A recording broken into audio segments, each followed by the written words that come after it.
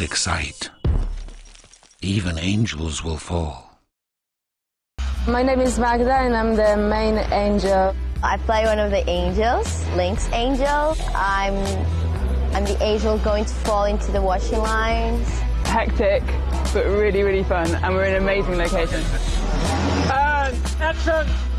Those girls, of course, going to have big wings, and those wings, we decided to create them in CG, computer-generated imagery.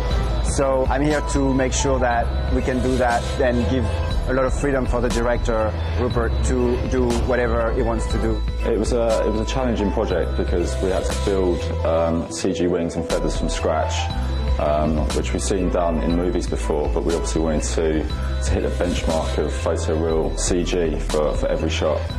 We did a lot of research where I went to the Natural History Museum and I sort of looked at lots of real birds and references of real feathers. Once we had that, we went into kind of CG where we started to build the wing, rig it, and then texture the feathers for the different colorisations of each angel and each wing. The mill worked tirelessly to achieve this vision, and I understand it was one of their most technically advanced projects.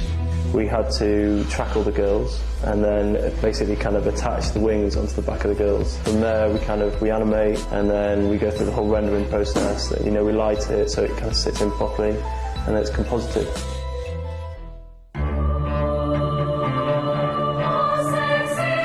Music was also a massive part of this. We were lucky enough to get air to allow us to recompose the track Sexy Boy. You know, it's pretty cool too.